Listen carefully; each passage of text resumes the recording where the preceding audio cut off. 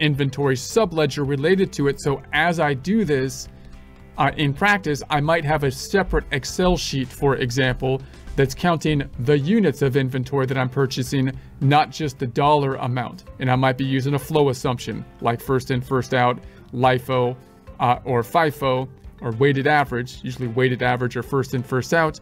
And then periodically at the end of the day, at the end of the week, or at the end of the month, I'll do my cost of goods sold calculation, which is going to be beginning inventory plus purchases, which is basically reflected here in the inventory account, minus ending inventory, gives us the difference, which is going to be called cost of goods sold. We assume we sold the difference. It wasn't, there could have been spoilage or shrinkage and that kind of stuff, but we assume we sold the difference. And then what I would do is I'd have to do an adjusting entry at the end of the day, at the end of the week, or at the end of the month, reducing inventory and recording the cost of goods sold, which we can do with a plus button. We'd have to do an actual journal entry to do that because cash would not be impacted. This would be an internal kind of thing.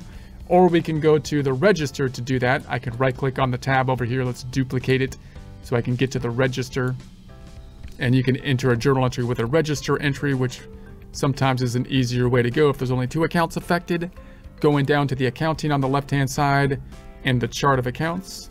If you're in the bookkeeping view, by the way, it's in bookkeeping and then the chart of accounts.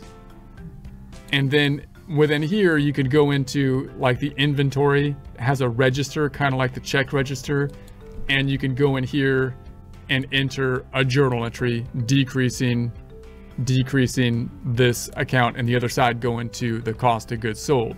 So that's a periodic type of method that you could use.